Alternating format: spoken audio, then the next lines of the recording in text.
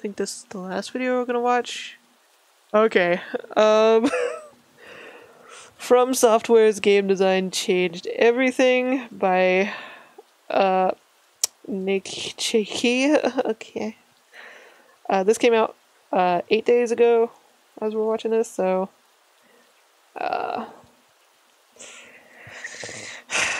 let's just watch. FromSoftware's game design has had an undeniable and profound effect on not only the gaming industry, but the industry of people named Jacob, such as myself. With the massive success of Elden Ring, FromSoftware has further established that a merciless, uncompromising, gameplay-first design philosophy with little hand-holding or assistance can also still be a massive success that millions of people will connect with and absolutely adore. I am certainly one of those millions. And while typically brilliant, I also believe that FromSoftware's games are unfortunately far from perfect, and Elden Ring is sadly no exception. And I want to talk about it. But first, I must warn you that I will be spoiling the absolute Moonlight Greatsword out of all of these games, so if you haven't experienced them for yourself, particularly with Elden Ring, I strongly suggest you hit pause on this video and go savor that experience first. Listen, I'm so bad at this. But honestly, even with spoilers, it's like, I don't really play these games. Like, I've tried them. I've tried Dark Souls. Like, I've played Bloodborne. But I'm not really a ginormous fan of them. I think they look great. I love watching playthroughs of them. I love watching other people play them. They can be fun, but I'm just not a hardcore fan like some people are. But yeah, the spoilers for these, I probably won't even remember because I'm not really into them, so...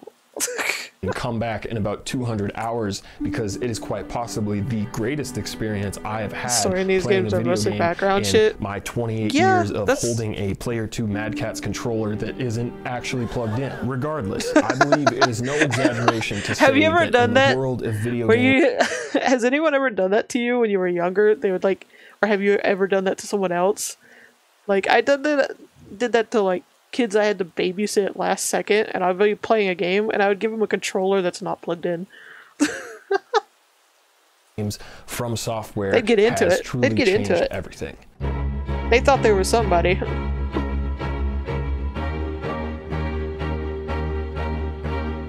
Demon's Souls was released in 2009 for the PlayStation 3 and was nothing like other big games coming out at the time. You just tell them they can't play? Phoenix, you're brutal. In 2009. In a year where games were becoming more and more cinematic and accessible and forgiving to a casual audience, Demon's Souls crawled out of a wet crypt and said, "I will kill you." Demon's Souls, like all the Souls games that came after it, is a very challenging and unforgiving video game, a difficulty that fans of the series often lovingly refer to as hard but fair. So let's maybe settle on hard but mostly fair. After joining FromSoft in 2004 and working as a coder on the Armored Core series, Hidetaka Miyazaki took over as director on a struggling high fantasy project that was running into some serious issues during development. Because the project was already seen as a failure inside the studio, Miyazaki was basically like, I'm gonna take this thing and I'm gonna take it out back to the garage, I'm gonna do some stuff to it. Inspired by FromSoft's own Kingsfield series, Miyazaki wanted to make a dark fantasy gameplay-driven experience in collaboration with Sony Japan Studios. Yeah, these just aren't your style, are they, Phoenix? Experience that took gaming back to its basics, something he felt was dying out at the time. During development, Miyazaki actually tried to keep the harsh difficulty aspect on the low from publisher Sony, fearing that they might want to change it for being a bit too extreme, much like a BMX riding. Would you play one if they had like a musical edition one? Breaking down the basic gameplay of Demon's Souls will effectively break down the basic gameplay for all of the Souls games that followed because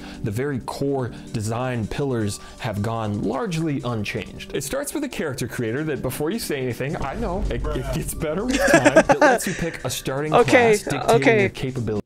To be fair, Phoenix, I remember when we was it the first Dark Souls that we played together? Or was it I can't remember which Dark Souls we played together. But I remember we spent like an hour or so on the character creation, and it was fucking hilarious what you ended up making. abilities I with remember that different shit. weapons or magic, a third-person lock-on camera system for combat that improves on the Z targeting system that Ocarina of Time introduced back in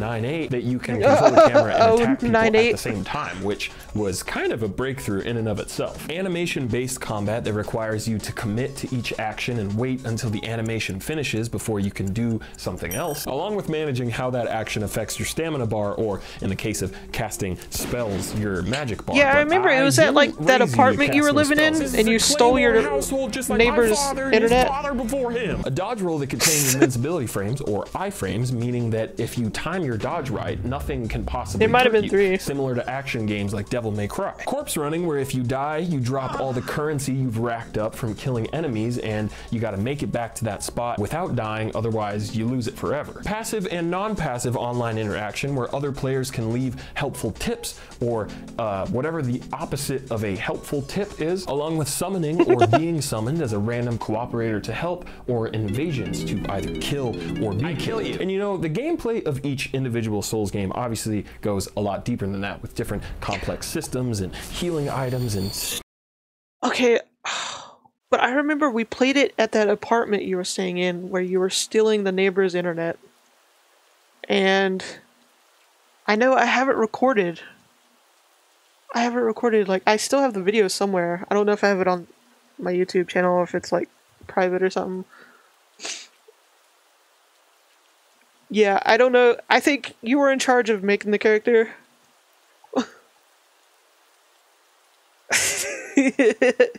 Yeah, no. It just sounds cooler that saying you steal it, though, you know. God. Stupid, convoluted bullshit like world tendency that you need a fucking master's degree to understand. But the challenging and methodical combat system, that has always been the beating heart of all of these games. A heart that's married to another heart. Exploration. You know how in my Rockstar's game design video, I really harp on how those games constantly berate you with hyper-specific instructions and yellow map markers and assume you have the IQ of a tiny baby rat? Yeah, the Souls games do like the exact polar opposite. The tiny baby rat is now actually a boss, and you have no idea what the fuck is going on. And what makes exploration so compelling in Demon Souls, and really all Souls games, is that it is true exploration that really makes you feel like Batman. No, it really makes you feel like an explorer. There is no detailed map that you can rely on and consult, only your own sense of direction and understanding of a space. This, along with a strong challenge and an actual fear of having something to lose with the corpse running system, makes discoveries and victories feel that much more meaningful and rewarding. Because you really feel like you, the player, actually charted and conquered a space and overcame a significant challenge, instead of just watching fucking Wally do it in a cutscene. The Souls games have very few cutscenes or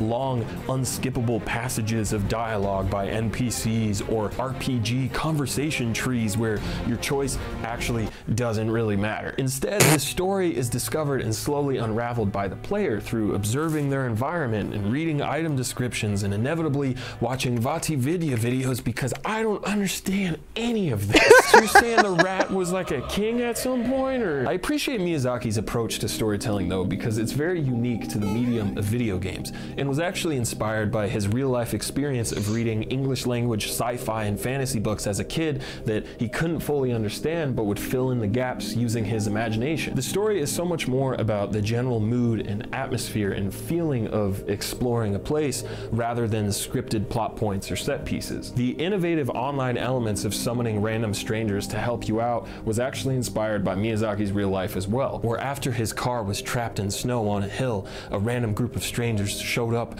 and helped push the car out of the snow and then mysteriously drifted off into the night like ghosts, drifting in and out of his world at a poorly framed pace, 30 frames per second. These games also have some technical issues. Demon Souls was not an immediate success. Sony decided to not publish it in North America after feeling pretty negatively about it before its release. During the Tokyo Game Show in 2008, Sony president Shuei Yoshida played it for 2 hours, couldn't get past the starting area, and then stopped playing and said, "This is an unbelievably bad video game." Ooh, This is the same that guy didn't age years well. later would platinum Bloodborne, and that game is like way harder. So spoiler alert, From Software changed everything. The titular line. It wasn't until later in 2009 when Atlas would publish the game in North America that sales would slowly start to pick up and critics would start to take notice. Western audiences generally loved it because apparently we're all sick, masochistic bastards, and GameSpot even gave it their Game of the Year. It does give off that vibe, doesn't it? Uncharted 2 and Modern Warfare 2 came out. But along with establishing the core pillars of what a Souls game would be, it's important to talk about just how brave Miyazaki, From Software, and Sony Japan Studio were for making such a different kind of game. Demon's Souls was a huge risk, an imperfect,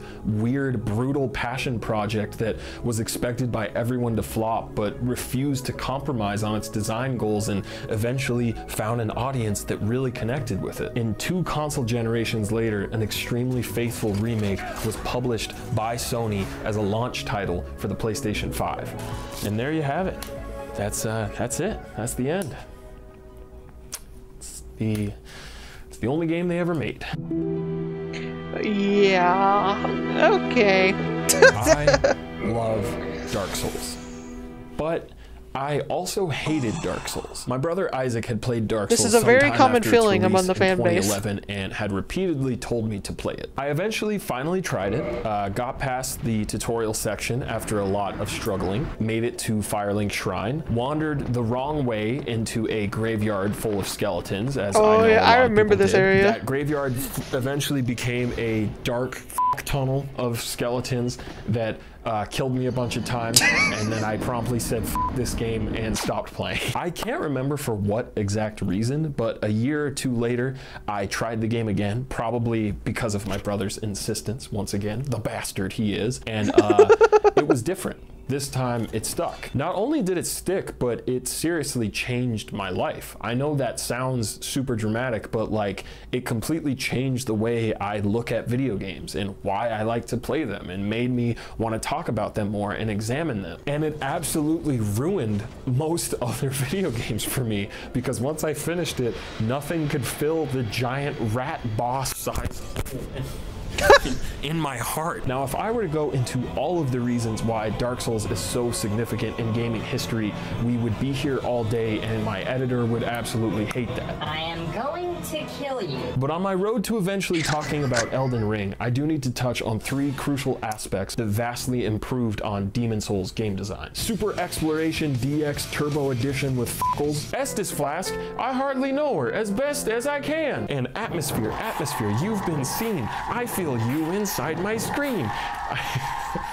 I also didn't like that. What I mean by Super Exploration DX Turbo Edition with Fuckles is that Dark Souls fundamentally changed how level design and world design worked within this gameplay formula that Demon's Souls established. While Demon Holes over here had a hub world that let you freely fast travel to different zones of varying locales and difficulty levels, Dark Souls over here took a lot of its zones and stacked them on top of each other like a stack of pancakes, and made sure that even if some pancakes have chocolate chips or some pancakes have bananas, that they all seamlessly flow into each other. Okay, and now make I'm just sense craving as one pancakes. cohesive God damn it. world in this beautiful interconnected short stack of pancakes. The Blight Town haven't is had like pancakes a in a pancake while. made out of pigeons. I'm so hungry During now. the first half of the game, you have no fast travel, and all of the areas are connected in multiple complex ways like a maze. So there's this palpable sense of danger and tension that slowly rises as you venture deeper and deeper into this beautiful, mysterious world that is very clearly inspired by Berserk, which is amazing. That tension is brilliantly paired with the new addition of bonfires, resting points that let you catch your breath for a second and spend your hard-earned currency from fighting enemies and bosses on leveling up your stat points and refilling your much-needed Estus Flask. I am of the pretty firm opinion that the healing mechanics found in Demon's Souls and Bloodborne and kind of Dark Souls 2 are vastly inferior to the standard Estus Flask system found in the other Souls games. The Estus has a specific amount of healing charges charges that you can increase throughout the course of the game, and the only way to refill your charges is by resting at a bonfire, which also respawns all enemies in the area. Not only does this provide an extra incentive to seek out and discover bonfires and push on while exploring, but it solves the dumbass problem those other games have where your healing items are a finite currency that you can run out of. Meaning that if you're struggling with the game and you keep dying, and you will likely have to halt progression just to go grind mobs of weaker enemies for healing items or currency that you can then spend on healing items and not leveling up, which feels so unnecessarily punishing in a game where enemies do this to you. With the Estus, you at least know that for the next bit you have a guaranteed specific amount of heals, and much like a survival horror game, the goal is to get to the next area using as little Estus as best as you can.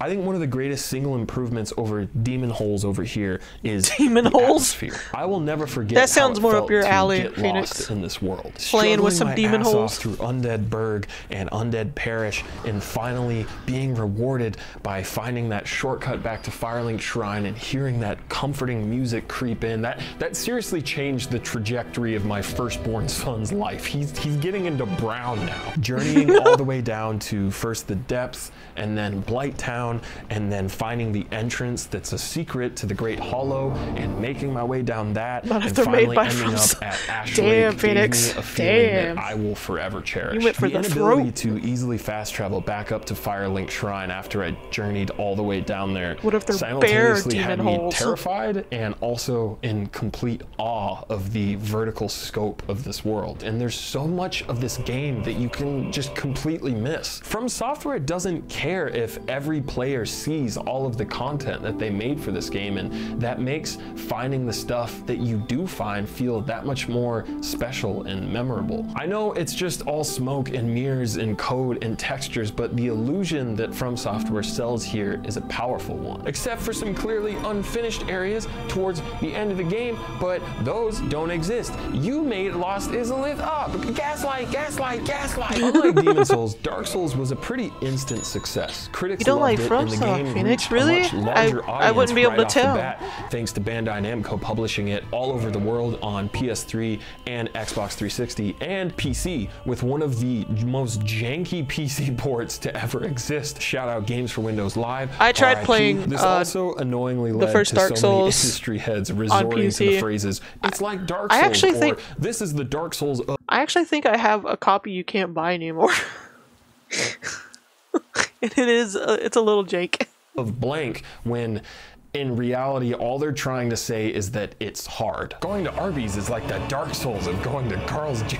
Hollow Knight is very clearly inspired by From Software's approach, and that game is undoubtedly the greatest Metroidvania ever made. I fucking love Hollow Knight, primarily because it perfected a design aspect from Dark Souls 1 that From Software themselves kind of started to abandon with subsequent Souls games.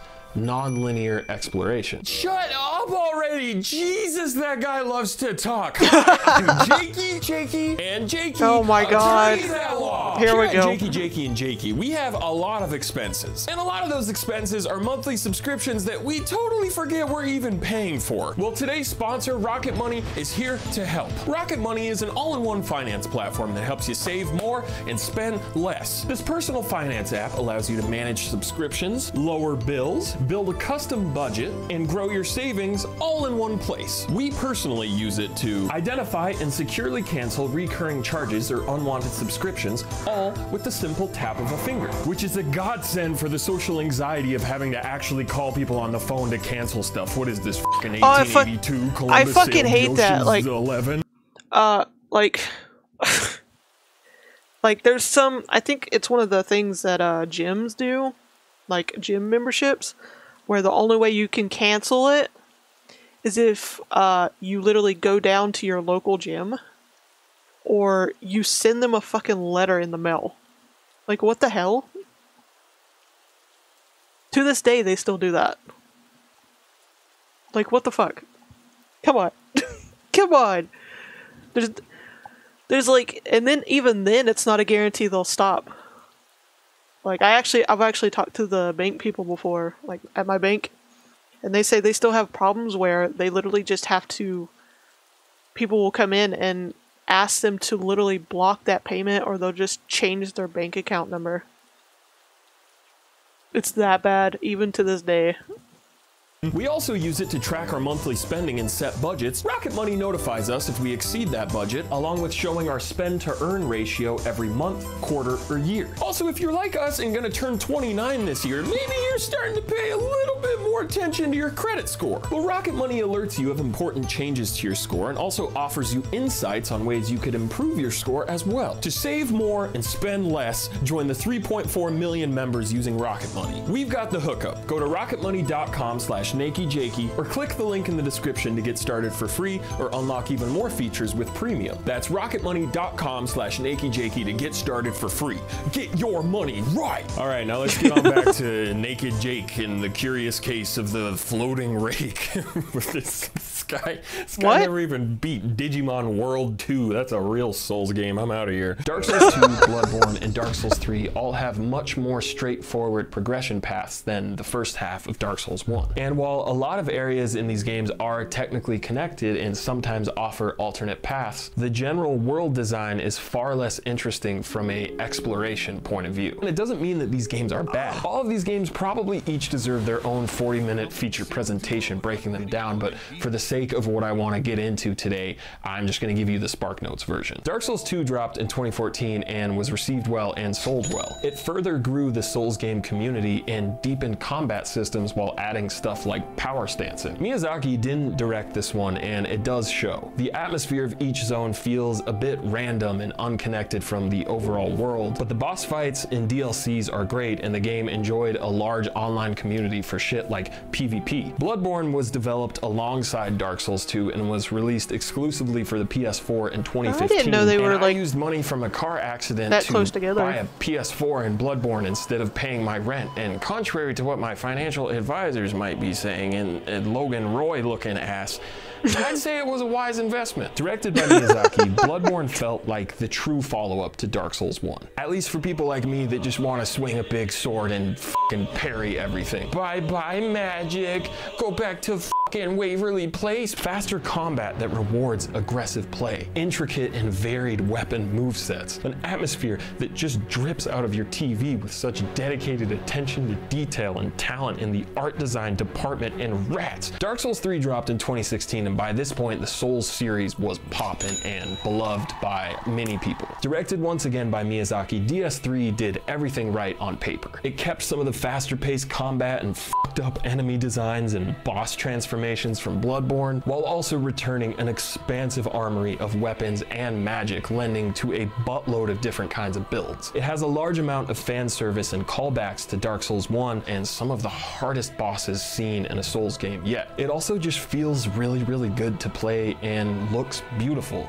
but also something about this formula was starting to feel just a little bit stale. Don't get me wrong, playing through Dark Souls 3, especially doing co-op boss fights with my brother, was some of the most fun I've had in any of these games. But that strong sense of exploration felt in Dark Souls 1, that feeling of charting your way through a mysterious and dangerous world, I longed for that. The Dark Souls series had completely shaken the game industry and clearly inspired other developers to change how their games were designed and played. But playing Dark Souls 3 felt a bit like listening to FromSoftware's greatest hits versus hearing the band's I love the new album cover that though. would Wow, that's maybe great. take them someplace new. Little did I know, FromSoftware was in the studio working on their In Rainbows, as in the album In Rainbows by Radiohead, as in Radiohead's best album, as in Elden Ring.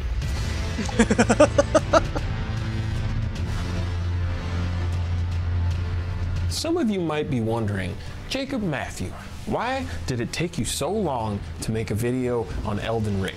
and I have two answers for you. A, last year I was very busy working on an album called Romcom, shout out jakeymerch.com. And B, this game is just too damn big and felt too daunting to dissect and talk about, and I also just wanted to keep playing it, but I feel like I'm finally ready to get into it with my support group.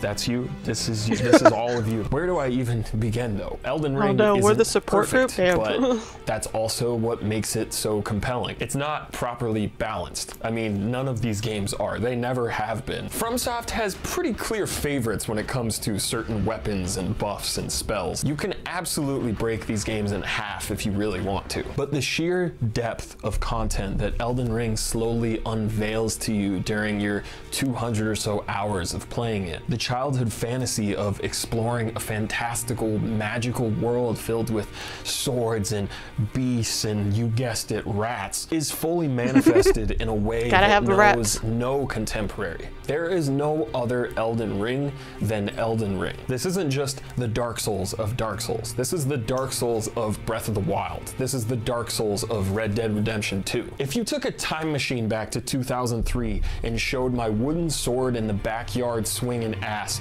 that this is what was coming in the future, I would have shot you in the head and called the cops. Elden Ring is truly the adventure of a lifetime. But because I've already spent so much time talking about the core design pillars that all of these games share, I want to instead focus on certain pillars that Elden Ring innovates on or potentially fails to innovate on. Exploration and scale, dungeons and dragons, starring Chris Pine, and difficulty and accessibility. Where Dark Souls 1's world is like a short stack of pancakes all connected. Again, the pancakes, you're making me hungry, dude. Like a giant stack of pancakes, and you took all those pancakes and you spread them out across a giant table. And most of the pancakes are touching each other, and some of the pancakes have other pancakes hiding underneath them, and other pancakes might transport you to far pancakes in f***ed up ways, and some of the pancakes are on fire and make you feel fear.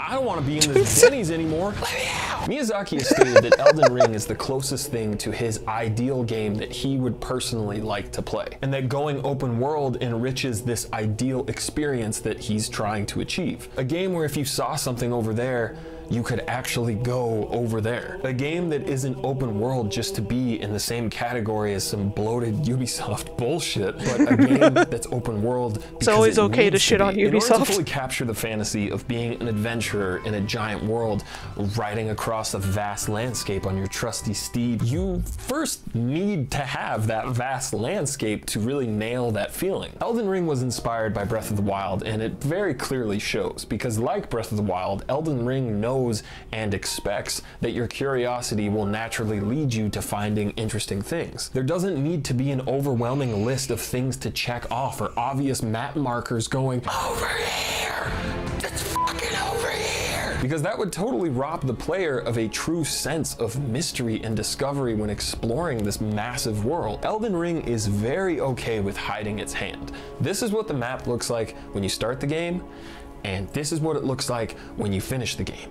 And these are the pancakes that are cooking underneath you the entire time. Having a chest throw a smoke grenade at you in the starting area, I'm hungry for pancakes now. And waking up in one of the most giant late game areas and checking the map and seeing it zoom out like that was an experience I will never forget. And the lore behind the lands between is so rich in detail and intrigue. Miyazaki's style of storytelling through gameplay, combined with the Bible of world history that George R.R. Martin developed for this game, will leave an MF feeling like goddamn Amy Adams, as in downright enchanted. I know I haven't mentioned Sekiro once in this video because it's technically not a Souls game, but it was a crucial stepping stone towards Elden Ring's development. The addition of a dedicated jump button may sound like a simple thing, but it completely changes combat and the way you navigate this world. Exploring the lands between over like 200 hours rivaled the experience I had exploring the first half of Dark Souls 1. They both hit really hard, but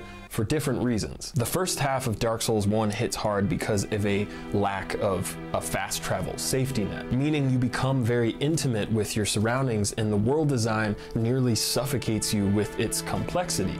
It suffocates in a good way. Elden Ring hits hard not only because it marks the return of multiple areas connecting to each other with a very non-linear path of progression, but because of just the sheer scale of the world. But because the sheer scale and intrigue of always wanting to see what's around the next corner is such a big part of this experience, much like Breath of the Wild, the game won't ever hit quite as hard on subsequent playthroughs because that main draw of discovery is no longer there. This doesn't mean you shouldn't play multiple playthroughs of this game because, oh my god, weapons and spells and armor sets and ashes of war and summoning salt videos, quest lines that you can super easily miss, and you will because they're super convoluted and hard to follow. You should definitely play the game a second time. But I will say that on my second playthrough, I definitely wasn't as eager to revisit all of the content once I knew what was exactly around every corner. Elden Ring has a massive amount of unique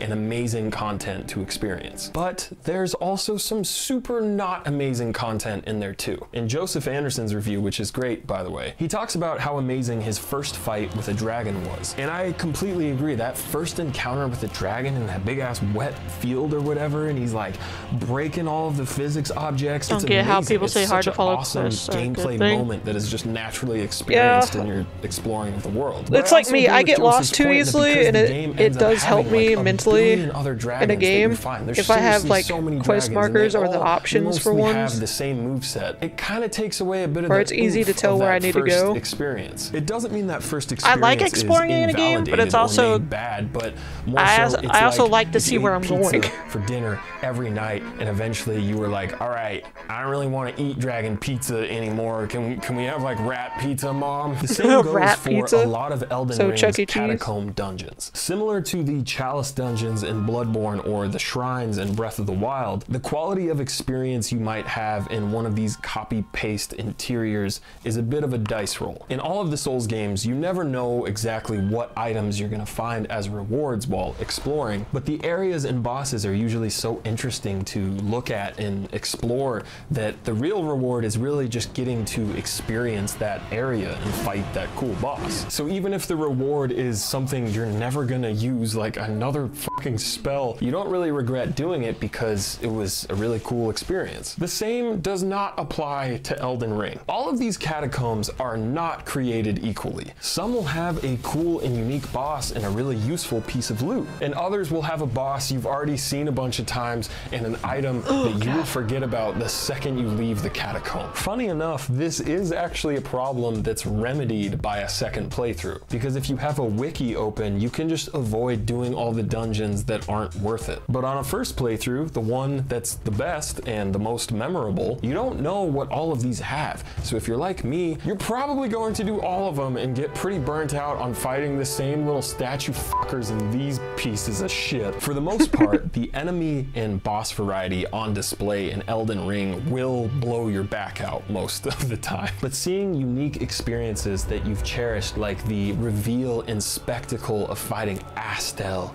natural born of the void, get copy-pasted into a separate dungeon, or fighting a godskin fucker, both of them for like the 5th time, it's a bit disappointing. The nice thing about Elden Ring though is that you technically don't have to do most of this. If a boss is too hard or if an area is too annoying for you, you have so many other options of things to do and bosses to fight and places to see. But this also potentially leads to some issues with the game's design. Previous Souls games that had a more linear progression path could quickly halt your progress with a super tough boss, and you would have to either grind enemy mobs for souls to level up or just slam your head against a wall until you hopefully eventually break through. Elden Ring, being mostly non-linear, actually remedies that problem and finally adds a sort of difficulty slider to the Souls games. If a boss is giving you a swirly, just go do something else. Maybe find a better weapon, learn some new skills, or spend time practicing your parries against weaker bosses. I don't know, there's a lot of stuff you could do. Then once you're better prepared,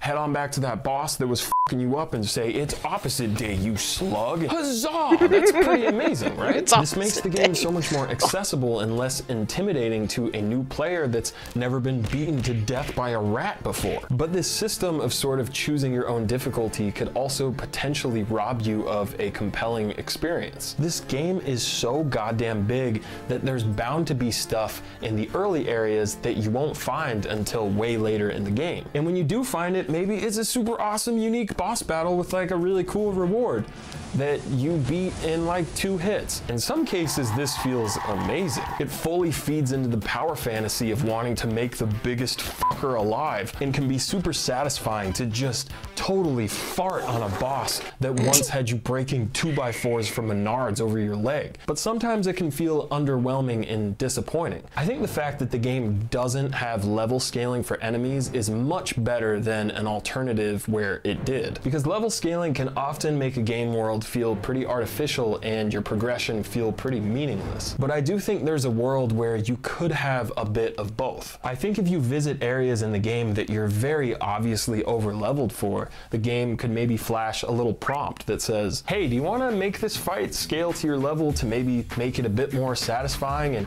maybe we give you extra runes as a reward for upping the difficulty?" I would love that. Mark Brown of Game Maker's Toolkit makes a great point in his video about how Hollow Knight actually changes the layout of early areas and ups the difficulty of enemies to keep things more challenging and interesting later in the game. And I think that's a great example of something that Elden Ring could have potentially done as well. Speaking of rune rewards for defeating enemies, holy shit, they are all over the place in this game and make like zero fucking sense. Donkey talks about this in his Elden Ring video, and I wholeheartedly agree. Like, the difficulty of an enemy does not correlate to how much money you get for defeating them. It's honestly ridiculous in a lot of cases. Also, let's talk about respeccing stat points. Once you defeat Renala at the Wizard Academy Raya Lucaria, you unlock a way to use specific larval tier items to reallocate all of the stat points that you've spent money on, and this is amazing. This means that if you find a weapon or spell that you really fuck with but don't have the stats for, you can retool your character to be able to use them and switch up your playstyle and experience one of the many amazing builds that you can do in this game. So why the fuck can't you do the same thing with weapons? Elden Ring offers no way of transferring or respeccing weapon upgrades from one weapon to another, and it makes zero fucking sense to me. You find so many fucking cool weapons in this game, and it is a total pain in the ass to make switching to them actually viable. Yes, you can find the smithing bells that let you buy an unlimited amount of upgrade resources from the merchant, but A, what if you don't find some of those bells on your first playthrough where you're not looking stuff up? And B, I don't understand what the harm would be in letting you get back some of your upgrade resources from a weapon if it meant that that weapon went back to its base level. Right? You would be so much more excited to find shit, even if it's something out of your typical wheelhouse. The Resident Evil 4 remake, which is fantastic, by the way, I talk about it on my second channel, Jaquan the Jeek will like, subscribe, rate, comment, 5 stars, lets you sell weapons you've upgraded back to the merchant, and you get most of the money that you've put into upgrading that weapon, which is amazing. So why can't Elden Ring have the same thing? Another thing that can feel so ass backwards and outdated are the NPC side quests and how you progress them. These games have always had super convoluted NPC side quests, and I know it's partly because Miyazaki knows that with the internet, everyone's gonna get together and figure it out so you can afford to make it complicated and whatever. I get that. But I still think that some of these more basic ones should be doable by just using your common sense. It's one thing to have NPCs not progress their dialogue or do something until you go rest or leave the area when it's a smaller, more linear game, but it's an entirely different thing to have that same bullshit in a massive open world game where people are supposed to move around from place to place, but will never do it while you're watching them. So you gotta go rest at a bonfire and then wait, no, wait, I messed up. You gotta rest again to load the guy in because it's not nighttime if you rested and then died and then came back. Like, what the fuck? I went where What? the fucker told me to. Why does this require so many other extra unseen steps? I only bitch and moan about this because the writing and voice acting in this game is so good, like so heartbreakingly good, and because the storytelling and lore bits are so few and far between, you'll fucking chase after whatever scraps you can find. But at the end of the day, I make these videos to criticize the things that I love. Video games. I love them so very much. And I love Elden Ring more than most other video games. I am so eternally grateful to be alive in the same timeline that From Software is cranking out games of this quality. Elden Ring is not only a continuation of the Dark Souls franchise, it is an evolution of From Software's trailblazing game design. A design that I think defined the last 10 years of gaming, and with Elden Ring could very well define the next 10 years of gaming as well. A massive journey with some of the most beautiful vistas I've seen since Windows Vista, and some of the most challenging, grueling bosses not the that I've Windows taken Vista. on and overcome since Windows Vista. Thank you to Hidetaka Miyazaki and From Software for taking a chance with Demon Souls. Thank you for making some of my favorite games ever made. And thank you for watching this video. I'll see you later, gamers.